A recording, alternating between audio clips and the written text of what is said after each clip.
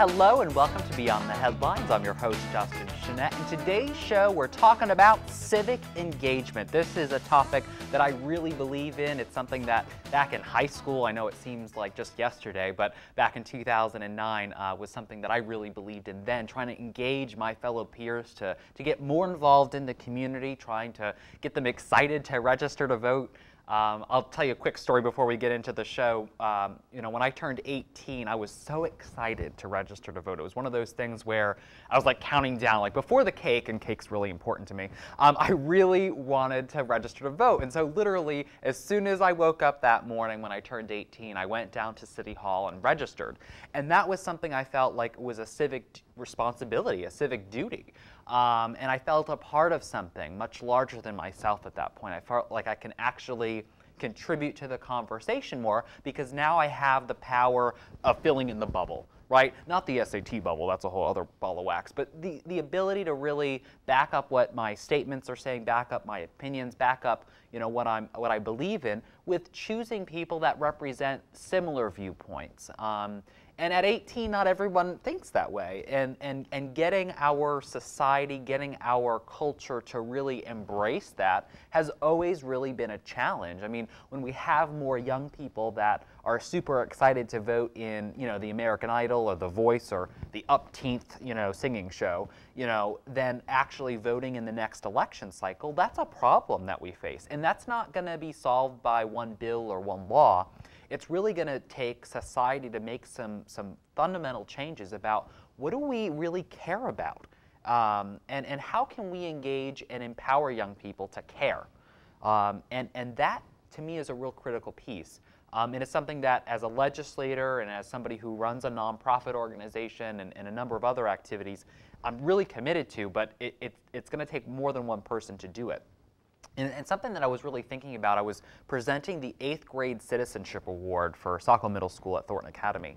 And they were, graduating to high school, and it was really neat to see, all the kids, coming out and getting excited to move on to their next chapter.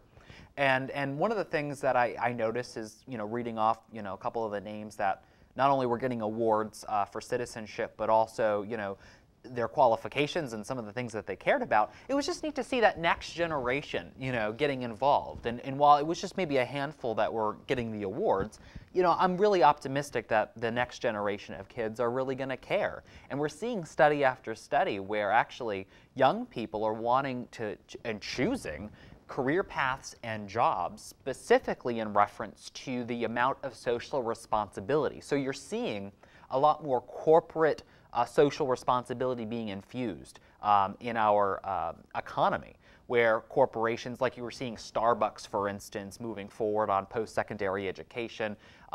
Guns have been an issue for a number of businesses like Starbucks and some others that are saying they don't want them in their facility.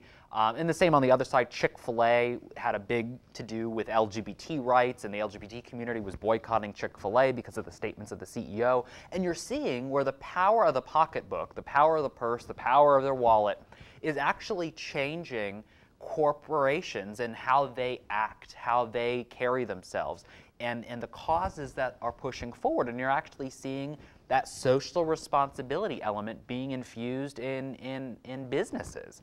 And that's really encouraging for me to see. It can get a little sketchy when it gets involved in politics, but if we focus specifically on businesses getting involved in the community, businesses focusing on what can they do to help other people, not just make money, that's a good thing. And when young people are specifically searching for career paths and what they want to do for the rest of their lives, not based on their biggest paycheck, but based on their biggest contribution to society, their biggest impact to help other people in their lives, that's huge. And I think we can't stress that enough, how we need to amplify that in other sectors of not just our economy, but in our society, and really trying to tap into that and getting people registered to vote, getting people to volunteer at local soup kitchens and different things like that, because it can be fun. You know, community service can get a bad rap, right? Community, oh, you know, put on the orange jacket by the side of the road and have, you know, prisoners or people that, you know, committed crimes do things. No, it can be something that's fun and exciting based on your own passions. And it's kind of connecting the dots to what we're already seeing with young people choosing fields based on what they're interested in, what they're passionate about, what their social impact is, and now connecting that to a larger societal issue of voter registration and getting involved in community service projects. We can connect those dots. And that's something that I really sort of thought about while sitting and presenting some of the awards at this 8th grade citizenship award, was like, we can do this, but it's really going to start at the school level. And early on, not later. You know, in high school, it's really too late. We really need to start tapping into this energy and empower young kids to get involved. And how we do that is start to think about, what are we teaching kids in our schools? And that's a big question, right? And we're seeing a lot of debate around the country, but even here in Maine, about what is the type of education that we really want our kids to learn. You know, do we have the best education system? Do we have the best model for education? There's going to be a huge debate, it's already really taking place, around Common Core, how we're getting rid of, you know, cursive, and we're focusing even more on standardized testing. But if we replace that with something, what do you replace it with? And that's always the question. It's like it's easy to say no to something, but it's harder to say, okay, what are we going to do? What do we need to start from scratch and really build up from there? You know, are the classes that we're offering kids the things that they need to be learning for the real world, the challenges of the 21st century economy, like science and math, and trying to get more kids interested in that? You know, maybe obtaining college credits before they leave high school. Doing more hands-on experiential learning. You know, maybe kids want to use their hands, and that's why the Biddeford Regional Technical Program is such a great program where, you know, Thornton kids can go over, you know, Biddeford kids can utilize it. You know, that's really important, but really focusing in on that. You know, there are trades that make a lot more money than I make, you know, so that there's a big market for that. And just making sure that kids know that there are multiple pathways, and emphasizing those multiple pathways while you're going through school. So if you're interested in a particular topic, number one, figure out what you're interested in. That's always step number one. And then step number two is, what classes can you take that specifically go into that track? And obviously, if everyone's interested in something different, it's hard to find, do a track for each individual kid. But the closer that we can get to individualized education, or at least personal education, where we can have experiential learning, we can have hands-on experiences, that's the best. You know, most of my learning in school happened outside the classroom. It happened after school in extracurricular activities. And it happened, you know, volunteering in the community, learning those soft skills like leadership, communication. Those things, that's what businesses are looking for right now. You know, as a legislator, we toured the state. We did a little bus trip, which was kind of fun because you got Democrats and Republicans sitting on the same bus. Yes, that can happen. And it was really neat. You know, we got to, you know, number one, it was good for, you know, really strong bipartisan work because it started off the session really well, right? You got to meet people for people. You got to know who their kids were, what their community is like, you know, what their aspirations were. And you got to see not the person for their R or the D after their name, but actually like, wow, these people care. And my point of the story is, on this bus tour, we went to different businesses, key corporations in the state of Maine that are really making a difference.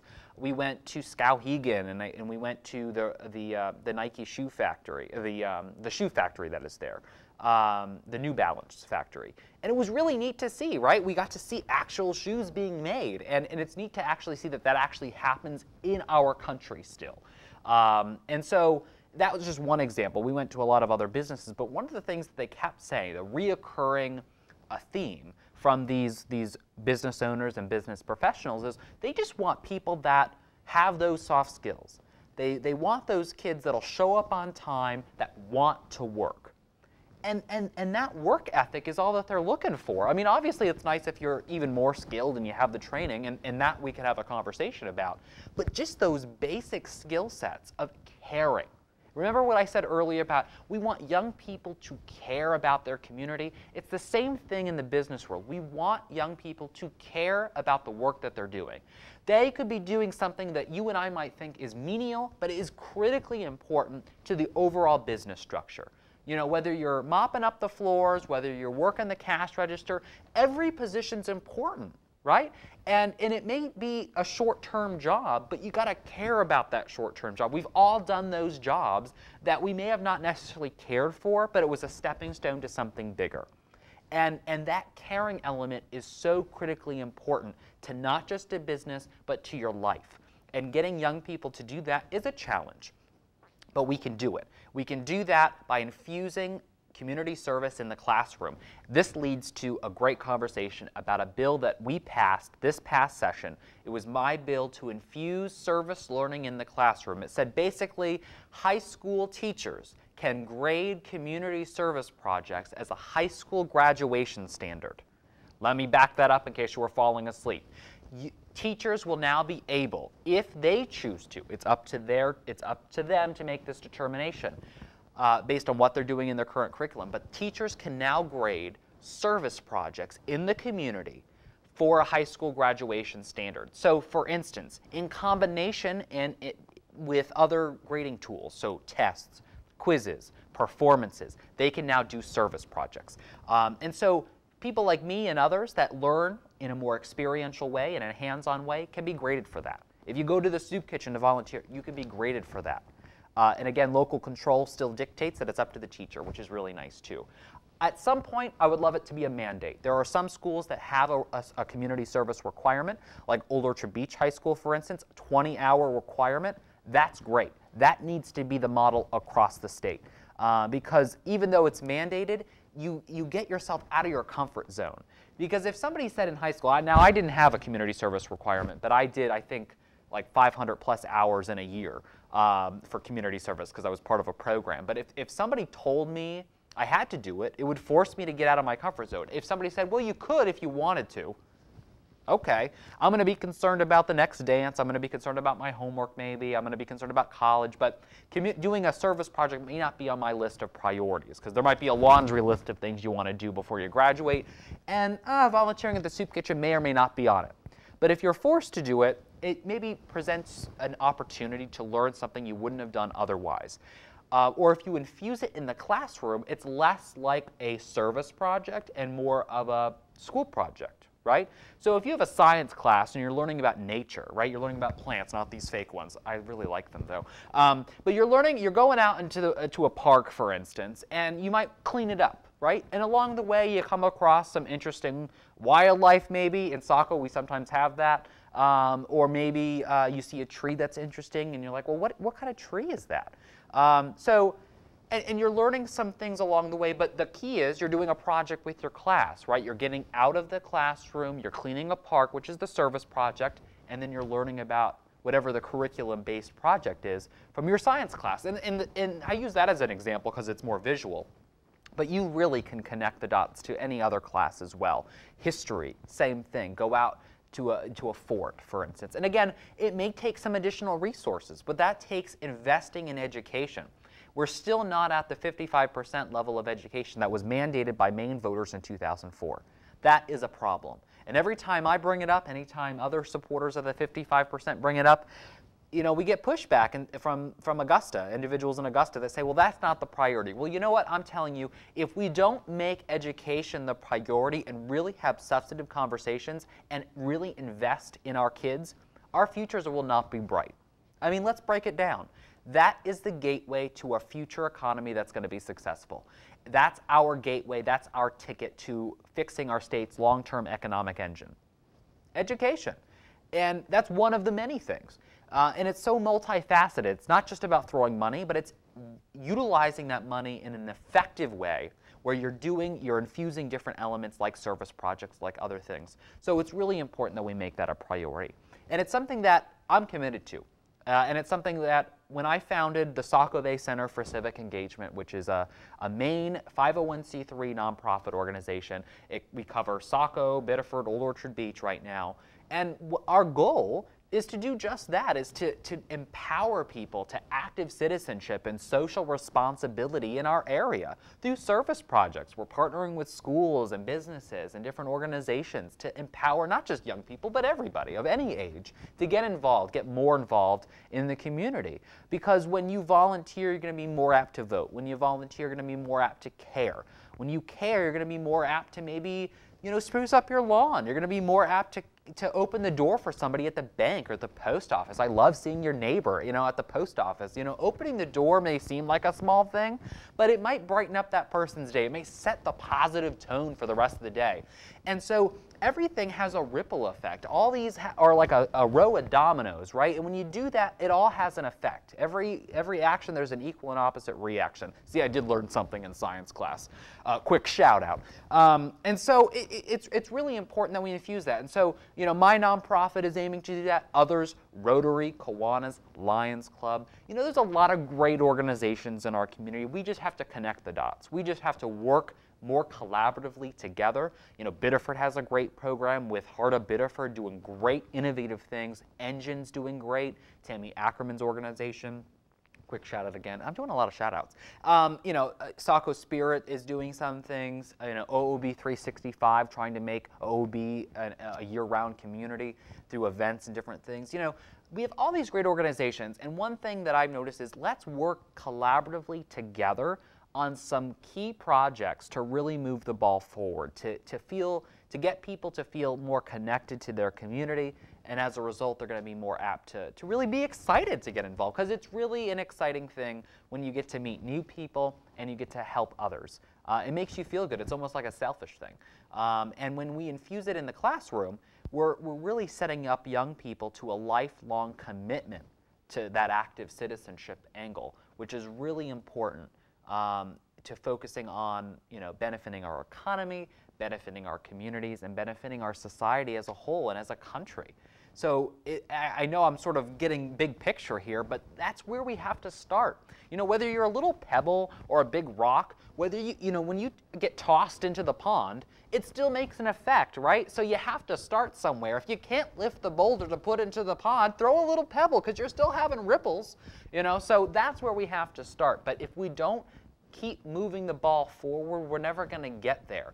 And so that's why I think when we passed my community service bill unanimously, Democrats and Republicans, and it was signed into law by a governor who can sometimes be very difficult, I think was a positive thing. It set a positive tone that, service projects and helping people can transcend party affiliation, can transcend your differences. It breaks down barriers, because when you're focused on a service project, like for instance, I think 2 years ago, we were building a young school playground, for instance, the elementary school in Saco, one of the elementary schools. And it was a little daunting, right? Because I'm like, I don't really work with my hands that often. So I'm like, how do we do this? But we had a team of people. And our group was comprised of a lot of different conservatives, progressives, people from all different backgrounds, socioeconomic levels. And you know what? None of that mattered. It really didn't. All we cared about was, what is our shared goal? Our shared goal is building the young school playground, because we want to help those kids, right? So all those differences that are so superfluous just came right down. Those barriers were brought down, and we got it done, right?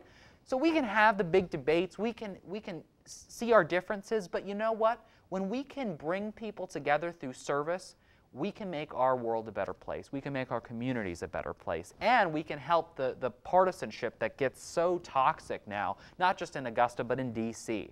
If we focus on what are we there for? What is our shared goal? Our shared goal is helping people. And if we remember that, we can actually put people first. Not politics, not all the superfluous stuff. And we can actually get down to brass tacks and get some real issues solved. And together we can make that happen. So that's my soapbox for the day. So I hope you enjoyed the show. We're going to have much more coming your way, so I hope you enjoy. This has been Beyond the Headlines. I'm your host, Dustin Chenette. If you want to follow my career path and also get updates from me every step of the way with what's happening in Augusta, you can go to my website at justinchenette.com. You can friend me on Facebook, Twitter, all that social networking stuff. This has been Beyond the Headlines. Stay tuned and stay connected.